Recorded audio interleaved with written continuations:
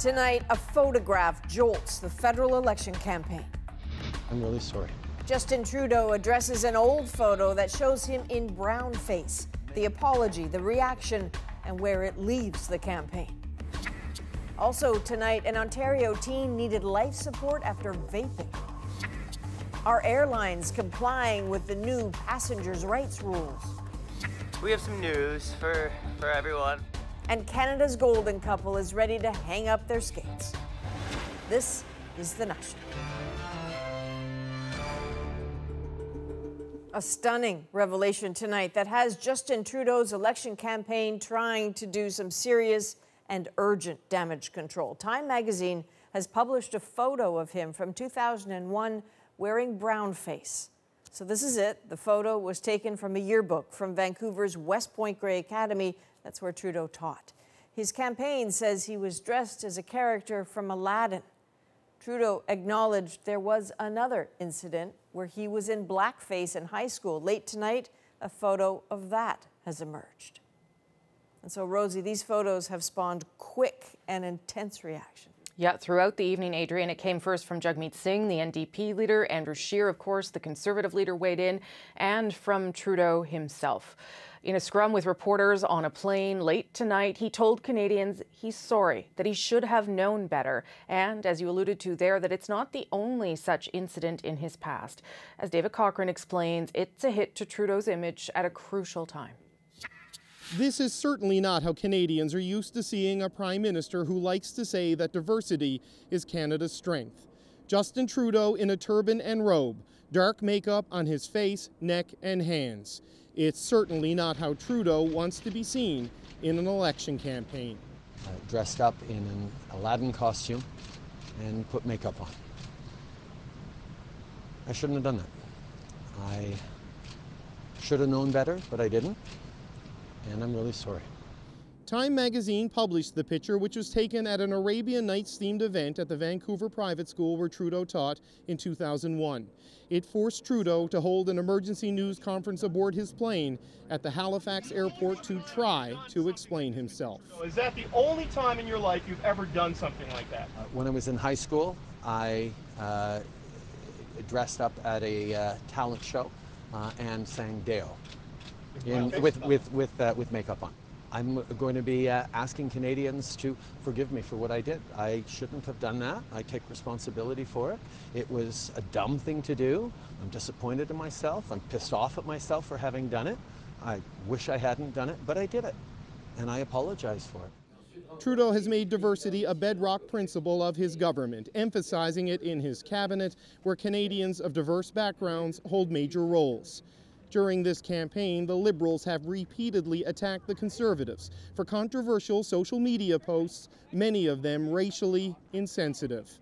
But now, this. It's been a core tactic of the Liberal campaign to this point to try to paint Andrew Scheer and his party as racially intolerant, and now it's the Liberals who are scrambling to contain a bombshell, as it's their leader who champions diversity and multiculturalism, who was photographed dressed in brownface, and he's done it more than once. David Cochrane, CBC News, Halifax. We wanted to bring you more of what Justin Trudeau had to say about all this earlier this evening for the record. I shouldn't have done that. I should have known better, but I didn't, and I'm really sorry. And how do you feel about this coming out right now in the campaign? Obviously, I regret that I did it. It's not about timing. It's about having done something that I shouldn't have done, and I'm really sorry I did. Have you the only time you've done something like this, Mr. Trudeau? Is that the only time in your life you've ever done something like that?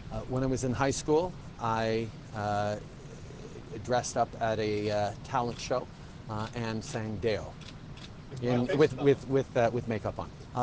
I take responsibility for my decision to do that. I shouldn't have done it. I should have known better.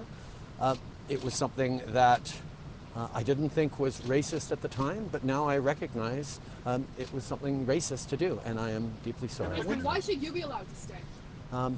I'm going to be asking Canadians to forgive me for what I did. I shouldn't have done that. I take responsibility for it. It was a dumb thing to do. I'm disappointed in myself. I'm pissed off at myself for having done it. I wish I hadn't done it, but I did it, and I apologize for it. I'm pissed off at myself, obviously. I'm disappointed in myself, and I'm apologizing to Canadians. What does taking responsibility mean? What is the consequence for you? For a lot of your candidates, this would be at least calls for resignation. This would be calls for important conversations with all those candidates and real taking stock in the path forward. And I'm having conversations with my colleagues, with fellow candidates, and I'm going to be continuing to having conversations with Canadians about this and about many other things that we're hoping to work together on positively. Was this photo racist in your opinion? Yes. Yes, it was. I didn't consider it a racist action at the time, but now we know better, and this was something that was unacceptable, and yes, racist. I think it's well known that communities and people who live with intersectionalities and face discrimination, the likes of which I have never personally had to experience, is a significant thing that is very hurtful, and that's why I am so deeply disappointed in myself. How are you going to explain this to your children? I'm going to have a conversation with them tomorrow morning before they go to school about taking responsibility for mistakes we make, about living up every day to try and be a better person, and recognizing that when you make mistakes, you have to take responsibility for it, you have to own up for it, and you have to promise to do better. That's what I expect of my kids. That's how I'm going to be raising them, and that's certainly the conversation that I'm going to be having with them tomorrow. The fact of the matter is that I've always, and you'll know this, been more enthusiastic about costumes than is sometimes appropriate. But these are the situations that I regret deeply. Reaction to this photo obviously pouring in tonight from the other political parties. We'll take you to the Conservative reaction in just a moment, but let's start with NDP leader Jagmeet Singh. Our Hannah Thibodeau is traveling with him. NDP leader Jagmeet Singh responded for the second time tonight regarding the photo of Justin Trudeau. He said he did so because the first time he hadn't seen it for himself. And once he did, he said that he was stunned. He also got a phone call from a close friend talking about a racist incident that had happened to him, saying wouldn't disclose what that was, but you could tell it made him extremely emotional. And seeing this image today, the kids that see this image, the people that see this image, are going to think about all the times in their life that they were made fun of, that they were hurt, that they were hit, that they were insulted, that they were made to feel less because of who they are. And I want to talk to those people right now. I want to talk to all the kids out there, all the folks that live this and now are grown up and are still feeling the pain of racism. I want you to know that you might feel like giving up on Canada. You might feel like giving up on yourselves. I want you to know that you have value, you have worth, and you are loved. Trudeau did apologize. However, Singh says tonight is not about Trudeau. He says he wants people to know who've been mocked for the color of their skin, as well as a child who even had his turban ripped off, that they're loved. Hannah Thibodeau, CBC News, Mississauga. Andrew Scheer was door-knocking and campaigning in Toronto when this story first broke. His team decided to wait to hear what Justin Trudeau had to say before weighing in. He flew to Quebec, exited his plane, and condemned Justin Trudeau's previous behavior. Like all Canadians, I was extremely shocked and disappointed when I learned of Justin Trudeau's actions this evening. Wearing brownface is an act of open mockery and racism. It was just as racist in 2001 as it is in 2019. And what Canadians saw this evening is someone with a complete lack of judgment and integrity, and someone who's not fit to govern this country. Scheer did not specifically call on Trudeau to resign, though his words were very firm. He also didn't take any questions tonight, and he will answer questions tomorrow at his regularly scheduled news conference. What happened with Trudeau is going to neutralize a line of attack from the Liberals against the Conservatives. The Liberal war room had tried to attack certain Conservative candidates for controversial statements and social media postings in the past. It forced Andrew Scheer to say that if a candidate had said something uncomfortable or considered offensive in the past, as long as they owned up to their mistake and apologized, he'd be willing to work with them. It's a tactic that leaders during this election campaign had expected the Liberals to try more, but today's development will neutralize that line of attack. Katie Simpson, CBC News, Sherbrooke, Quebec. Salima Shivji joins me now to talk a little more about this. So obviously, this has the potential to be extremely damaging for Trudeau's re-election campaign. Obviously, they're thinking about some of the different factors at play. Salima, give us a sense of what that might be. Absolutely, Rosie. So this is the ghost, of course, that has haunted American politicians, now hitting Canada and the campaign trail here like a bomb in this campaign. But the difference here is that this wasn't that long ago. In 2001, Justin Trudeau was 29 years old, a teacher, not an elected official, not that young either. And this was a second incident. He just revealed that he dressed up in dark makeup in high school as well. So the question for many would be that how could he not have known this is racist and so offensive to visible minorities at 29 years old? And what's more, what that tells Canadians from minority groups. Those Canadians live in the urban areas where Trudeau needs to win votes. But that's really only part of the political fallout here. This hits right at Trudeau's reputation that he's carefully built, positioning himself as the champion of diversity, of minorities, defending the rights of the marginalized, particularly as he's campaigning against another federal party leader, Jagmeet Singh of the NDP, who is Sikh, who wears a turban. And there's still a lot of questions here. Is there anything else out there? Why didn't Trudeau reveal earlier that this photo was out there? And why did his campaign team launch attacks on some conservative candidates for past racist or homophobic comments when he himself had this in his past? What he did say today, just earlier tonight, is he will have to work harder to convince Canadians he is the leader he said he was. That is undoubtedly true. Where elections go is always surprising, and tonight certainly was one. Thanks, Salima. Appreciate it. You're welcome. So we've heard a few times tonight that voters will decide for themselves if they can accept Justin Trudeau's apology for donning that offensive brown face. Of course, that's true. So Greg Rasmussen went out to the streets of Vancouver to see how some of you are reacting. On Vancouver's Robson Street, people reacted after seeing the photo for the first time. He's enjoying, he's young, and he's not responsible for the country, so I guess he's allowed to have fun, right? The only way I think there would come change with this ideology of race is when I stop taking offense to something like this. I think people are just too sensitive nowadays because we really have to worry about the bigger picture, personally. I think as a teacher, he probably should have exercised better judgment, and I do question his judgment still as a leader. So you can't really go back and say, look at someone 10, 20 years ago and say, you did this. For this woman, it's a complicated issue. Her parents grew up under apartheid in South Africa. You know, I've had friends who are Caucasian who've done this in recent years, and I've had to speak out on it. But that's recently, and I think people should have enough intelligence to know it's not okay now. However, many years ago, it might have been just funny. Today, the school where Justin Trudeau taught was quiet and no one was speaking. But nearby, people weighed in on the photo. In the context of today, he shouldn't have done it. In the context of a costume party in 2001, I guess. But that's still offensive. It'll be used against him quite a bit. It'll be a headline for probably an entire week or so. But will it make or break his campaign? Not really. And that, in the middle of an election campaign, is the critical issue, the impact of this photo.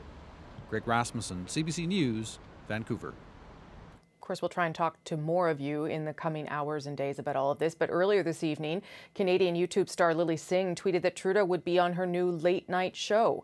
That tweet has now been deleted. I'll remind you that At Issue will be on this program tomorrow to talk about the fallout. And later in this show, we will dig into what the leaders were promising to voters before all of this derailed their messaging. Adrienne, back to you. All right, Rosie, let's turn to other news now. Health officials revealed today an Ontario high school student was put on life support after using e-cigarettes on a daily basis. 7 deaths in the U.S. have been linked to vaping, as well as hundreds of cases of illness. As Katie Nicholson shows us, those concerns have come to Canada. Andrew Makijani is all about healthy living, except for one little thing. He vapes. The only thing it kind of gives me sometimes is that buzz. That buzz killed today by Canada's first case of vaping-related illness in a London area teen. They had quite a severe illness course, including ICU life support. The individual recovered. Officials wouldn't say which vaping product the patient used or how much of it. In the U.S., where there have been nearly 400 cases of vaping-related illnesses and 7 deaths, the Centers for Disease Control found most cases involved the use of THC products. That's information this vape store owner says is crucial. I think it's very important to see what the actual product was that's caused this damage. And we didn't get to the heart of the matter. Despite that, vaping researcher David Hammond says 2 things are clear. So number 1, we need to get a better handle of the industry and what's in these products. Number 2, it just reinforces the message that young people should not be vaping. This is not a benign or harmless activity. It's something Ontario will now keep tabs on. Today, its health minister ordered hospitals to track all serious cases of vaping-related illnesses. To understand exactly what the scope of the problem is. It's something Alberta is already doing. And just this afternoon, the BC health minister called for more to be done to control who is vaping what. Tougher laws. Doing the work will involve more enforcement. Doing the work will involve engaging with young people. Back at the gym, news of the teen vapors' hospitalization sinking in and making an impact. I'm going to quit by December because, I don't know, I feel like... Oh, that's good. I'm proud of you. No, just a little less puffing and a little more huffing and puffing. Katie Nicholson, CBC News, Toronto. There is a cascade of concern over vaping. Just today, India announced a total ban on e-cigarettes, joining Brazil, Thailand, and more than 30 other countries. Also today, CBS and Warner Media, which owns CNN, say they are pulling all advertising for vaping products. Apprehension is clearly in the air. On Friday, our national panel will have more information for you. Canada's new airline passenger rights have been in place for about 2 months now, and complaints are already piling up. Travelers say airlines have sometimes resisted paying the new penalties. Jacqueline Hansen begins with one couple's very big disappointment. The best part was a once-in-a-lifetime honeymoon to Italy cut short when Chelsea Williamson and her husband were bumped from their flight. I was a bit shocked that we didn't find out about it until we were actually trying to board the aircraft. At the gate, they were told WestJet had switched to a smaller aircraft. They were put on a later flight and missed 5 hours of sightseeing. Williamson complained to WestJet, expecting it to be covered by Canada's new airline passenger rights. Doesn't qualify for denied boarding under the new regulations. WestJet said it didn't meet the bar. Instead, it offered credits of $125 each. But according to the new rules, passengers who are denied boarding and delayed less than 6 hours are entitled to $900. Maybe they were hoping that I wasn't as informed as I was, and they could just skate by kind of offering a whoops, sorry. Williamson complained to the Canadian Transportation Agency. Since the new denied boarding rules came into effect in mid-July, the CTA says it's received 147 complaints. 67 involve Air Canada, 24 against WestJet, and 27 against other airlines. I expect there'll be thousands more complaints per year, and that's a good thing. There are more rules coming in December that cover delays and cancellations. All the major Canadian airlines say they intend to fully comply. So we'll have a transitional period when these rules are tested, if you will, and hopefully they'll be settled down fairly quickly. In Williamson's case, WestJet says, following an internal investigation, we recognize that we failed to meet our obligations to these guests. Complaining paid off. WestJet sent the couple $900 each. Now the transportation agency is investigating whether WestJet's policies on flight changes comply with the new rules. The airline says it's cooperating. Jacqueline Hansen, CBC News, Toronto. More news just ahead on The National, including more reaction to our top story, that photo emerging showing Justin Trudeau in brownface. Plus, more critically important information for you this election season, how to spot a fake when it turns up in your Facebook feed. And an update on the cleanup from Hurricane Dorian. What's happened to that crane that came crashing down? We're back in 2 minutes.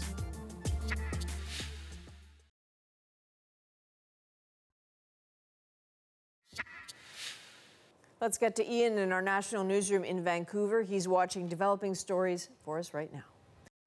And Adrian, let's start just south of Ontario in Michigan State, where cases of a deadly mosquito-borne virus have prompted health officials to urge people not just to guard against mosquito bites, but in some cases remain indoors entirely.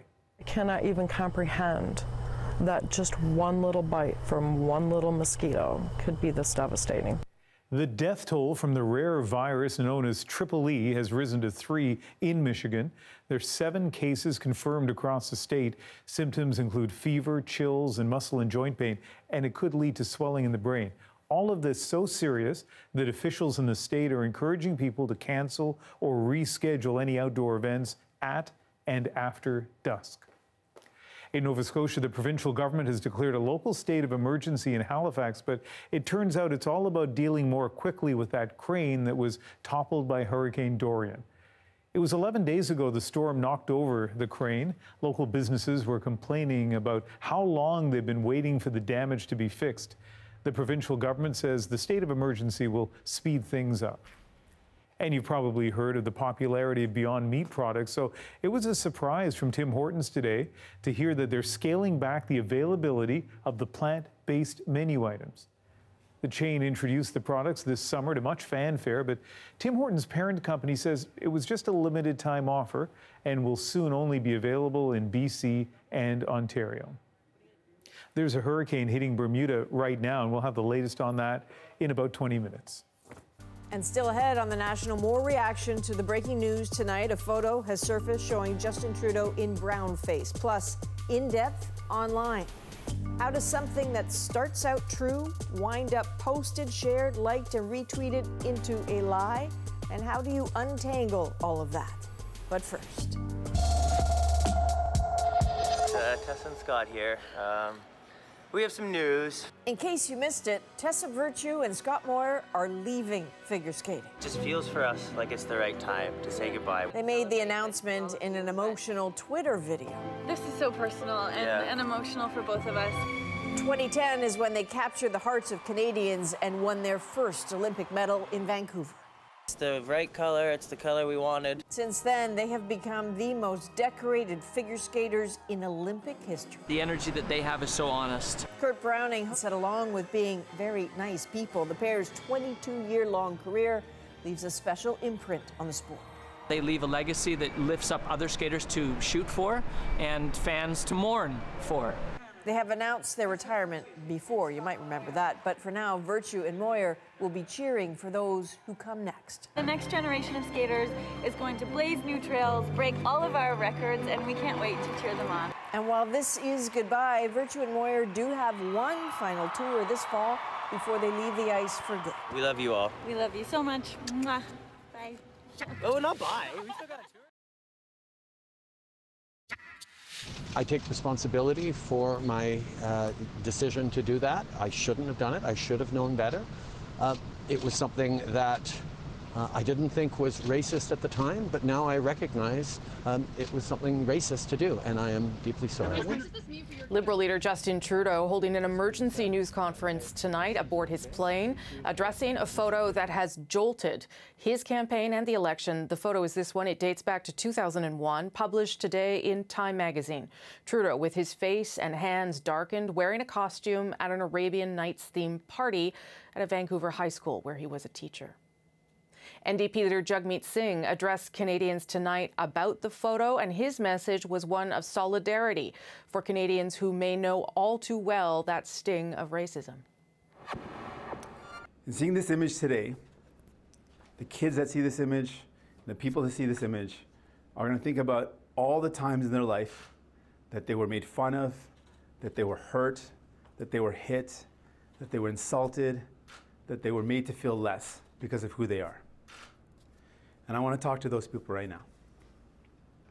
I want to talk to all the kids out there, all the folks who live this and now are grown up and are still feeling the pain of racism. I want you to know that you might feel like giving up on Canada. You might feel like giving up on yourselves. I want you to know that you have value, you have worth, and you are loved. And I don't want you to give up on Canada, and please don't give up on yourselves. There's so many people in this country that believe in taking care of one another. I know it's hard to believe right now, but there are. And together, we are going to come together and take care of one another. So seeing this image is going to be hard for a lot of people. It's going to bring up a lot of pain. It's going to bring up a lot of hurt. Please reach out to your loved ones. Please reach out to people who are suffering in silence right now. Please let them know that they are loved and they are celebrated for who they are. Conservative leader Andrew Scheer's reaction was short, and he did not take any questions tonight, but here's what he had to say. Like all Canadians, I was extremely shocked and disappointed when I learned of Justin Trudeau's actions this evening. Wearing brownface is an act of open mockery and racism. It was just as racist in 2001 as it is in 2019. And what Canadians saw this evening is someone with a complete lack of judgment and integrity, and someone who's not fit to govern this country. Green Party leader Elizabeth May says tonight on Twitter she's, quote, deeply shocked by the photo, adding that Trudeau must apologize for the harm done and commit to learning and appreciate the requirement to model social justice leadership at all levels of government. She goes on to say, in this matter, he has failed.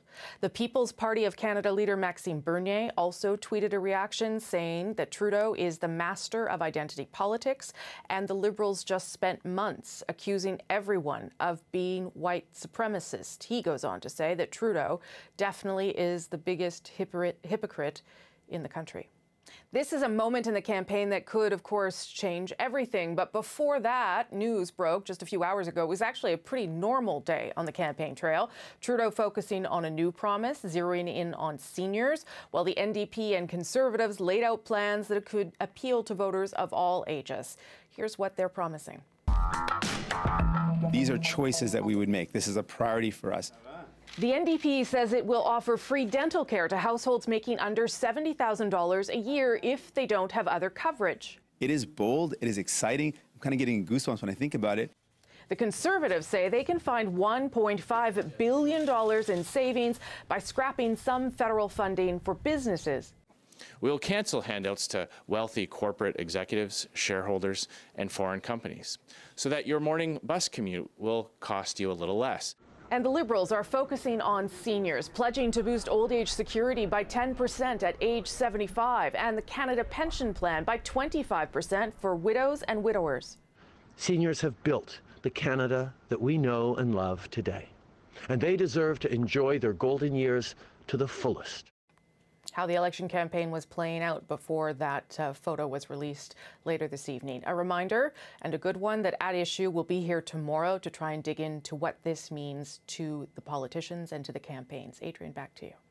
All right, Rosie. Next on The National, we go in depth on your social media feed. Separating fact from fiction, a crucial skill in this election season. That's next.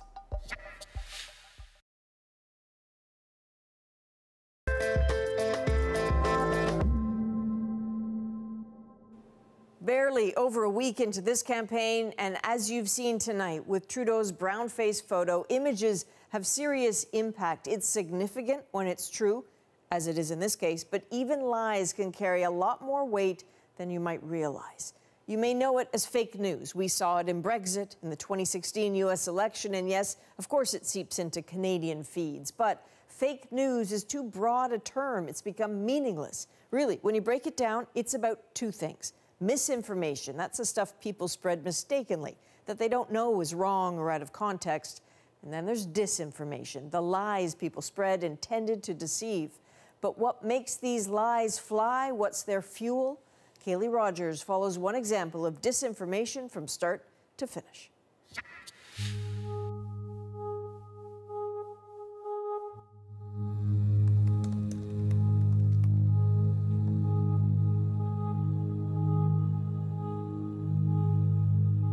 This is complicated. But the spread of misleading information is just that. It's messy. You can't always tell where it's going to go, but we know where this particular one ends. Canada moves to ban Christians from demonstrating in public. It's inaccurate on a number of levels, but it was shared more than 16,000 times. That's real damage done. The question is, how? How did we get here? Well, let's go back to the very beginning. At the start of all this is something true. A private member's bill introduced in Ontario's legislature in March. Would the member for York Centre like to explain his bill? Thank you, Speaker. The bill amends the Legislative Assembly Act to prohibit any demonstration, rally, or other activity that, in the opinion of the Speaker, is likely to promote hatred against any identifiable group from being permitted on the legislative precinct grounds. Was there anything in particular that prompted this? Were there demonstrations that were happening at Queen's Park that were raising concerns? Regretfully, in 2017, we've seen a demonstration that called for the shooting of Israelis. We've seen a demonstration that called for bus bombing and murder of innocent civilians. Freedom of speech doesn't give anyone the right to promote hate speech. This is about prohibiting hate speech and incitement to violence on the grounds of Queen's Park. So the bill is that nugget of truth where the spread begins.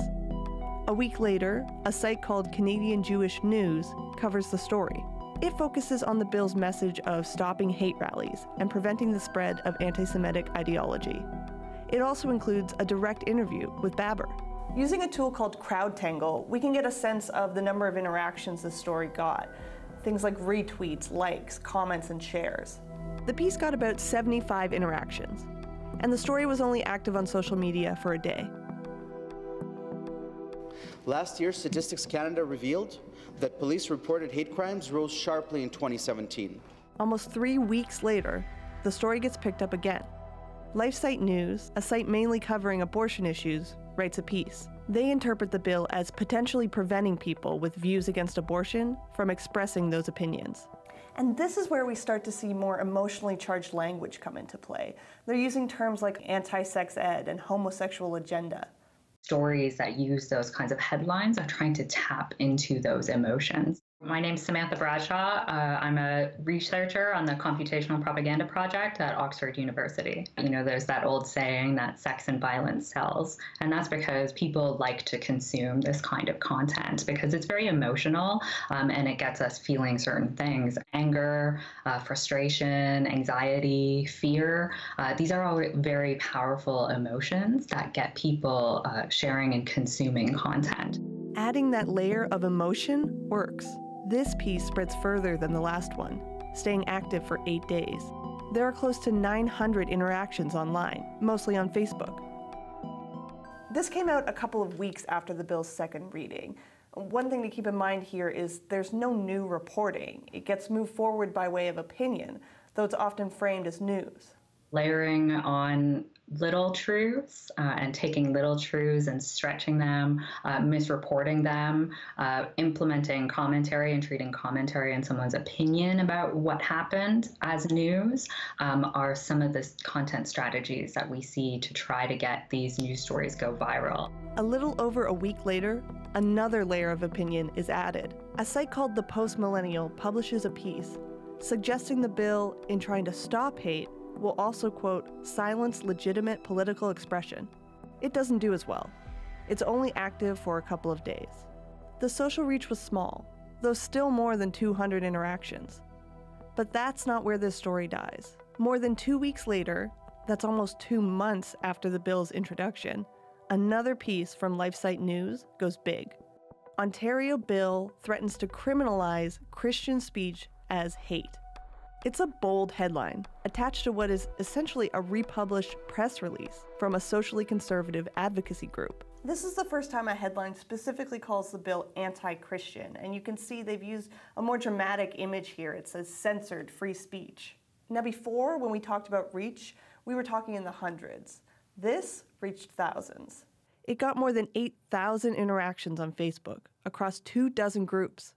This is where it gets bigger and messier. Just 2 days later, a huge source known for spreading disinformation picks up the story. A US-based site, Big League Politics, writes that sensational headline, Canada moves to ban Christians from demonstrating in public. Ads plastered all over, this piece is also rife with conspiracy theories about, quote, ISIS terrorists, and Canada being, quote, restrictive towards Christianity. This story, and all its inaccuracies, reached more people than any other, and kept spreading for more than 2 weeks. It got more than 24,000 interactions on Facebook, across more than 100 groups. By tracking it in this way, we can see misleading tactics being executed over time. This nugget of truth being obscured by layers of opinion and emotion added on top, until we get here, at a story that has little to do with reality. Yeah, this is one of the examples that we found that just seemed extreme.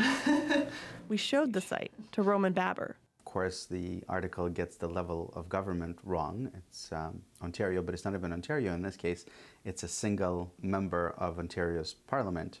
I think it's important that we stick to the facts as they are. Here's the thing. There's always going to be junk news online. But experts like Bradshaw say if we can understand how it spreads and where it comes from, we can better spot it when it scrolls across our feeds. At the end of the day, democracy is really hard work. It's up to us to put in that time and effort to fact check our information, to look at other sources, to look at the other side of the argument and weigh and debate and discuss.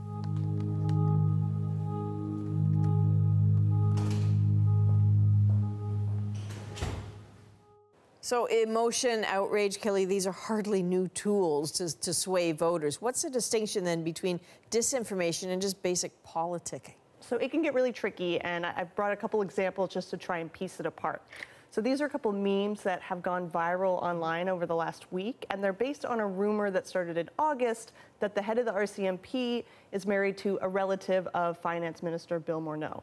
And because of this, they're saying that's why the RCMP hasn't looked as heavily into the SNC-Lavalin affair as people would like them to.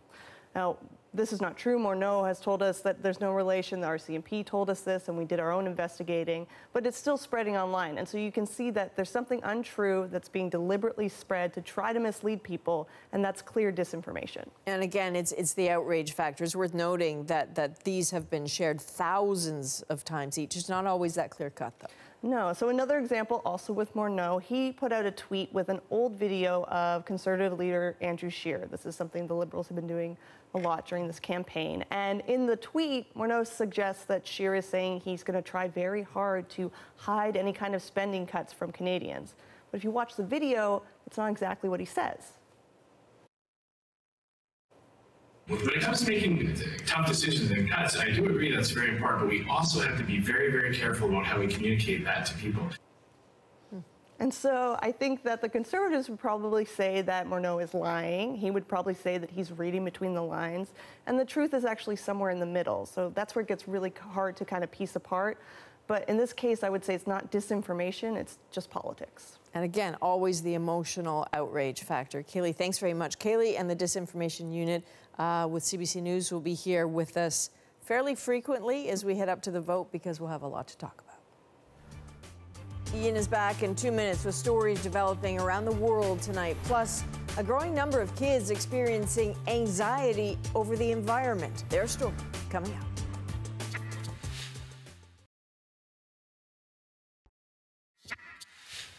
Welcome back to the National Newsroom in Vancouver. Large parts of Bermuda have been plunged into darkness tonight as powerful winds from Hurricane Umberto begin to pummel the British territory.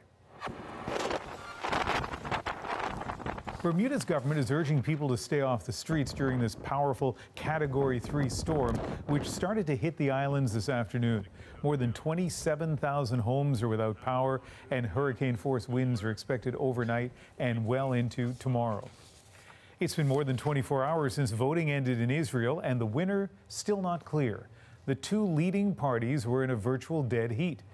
Israel's Prime Minister Benjamin Netanyahu addressed legislators today, saying he had met with right-wing factions who had pledged to work with him to form the next government, but he didn't give an indication on how they would do that. Netanyahu also took aim at a possible Benny Gantz-led coalition that would rely on support from Arab members of parliament. With all the uncertainty, Netanyahu canceled his annual speech at the UN that was to take place next week. And Canada has lost a devoted champion of Canadian literature.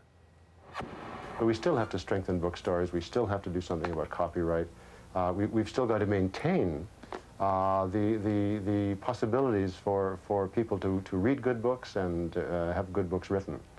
A respected novelist, Graham Gibson, was also the longtime partner of Margaret Atwood, whose publisher announced his death today at the age of 85. Atwood said, "We're devastated by the loss of Graham, but we're happy that he achieved the kind of swift exit he wanted and avoided the decline into further dementia that he feared." Still ahead on The National, kids suffering from fear, worry, anxiety, and we're not talking back to school, but rather climate change. Their story next.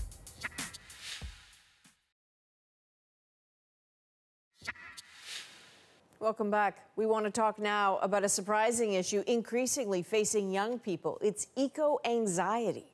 As part of CBC's ongoing climate series, In Our Backyard, Christine Birak takes a closer look at how young Canadians are coping with anxiety that stems from the climate crisis.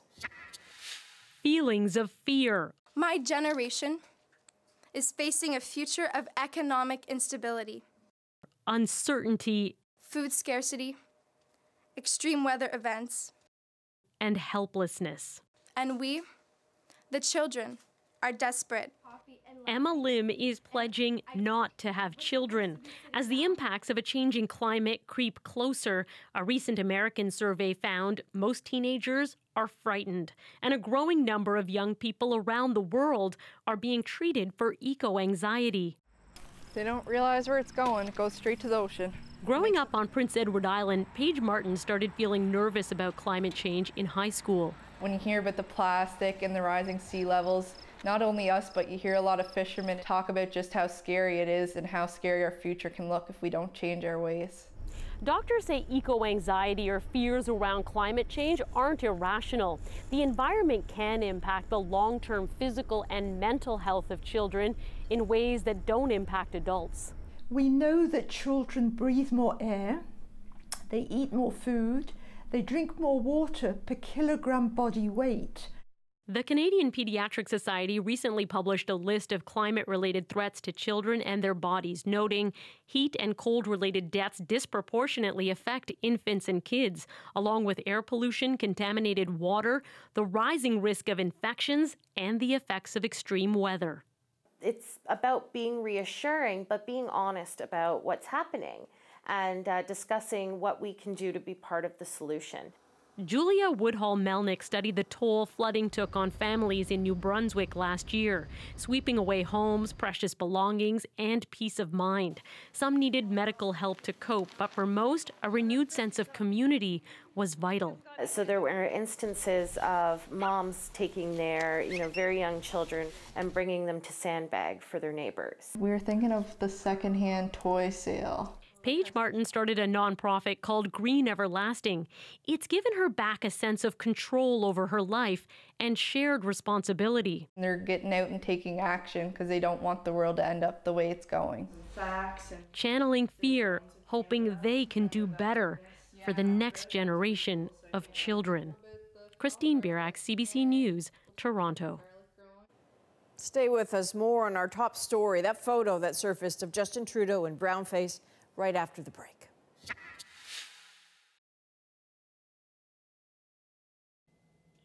Back to our breaking news tonight. A dramatic night in Canadian politics on day 8 of the election campaign. Justin Trudeau holding an emergency news conference tonight on his airplane to apologize after Time magazine published a photo of him from 2001 wearing brownface. We'll show you the image again that shook the election campaign. Tonight, Canadians are talking about that photo and its impact, and so are their leaders. We've heard from all of them. A look again at some of the comments from tonight. Let's begin with Justin Trudeau. I'm going to be asking Canadians to forgive me for what I did. I shouldn't have done that. I take responsibility for it. It was a dumb thing to do. I'm disappointed in myself. I'm pissed off at myself for having done it. I wish I hadn't done it, but I did it. And I apologize for it. Wearing brownface is an act of open mockery and racism. It was just as racist in 2001 as it is in 2019. And what Canadians saw this evening is someone with a complete lack of judgment and integrity. When I was growing up, I fought racists. I dealt with them myself and I fought back. But I got a message from a friend who reminded me that there's a lot of people out there that couldn't do that. They couldn't fight back. They didn't have the ability to do that.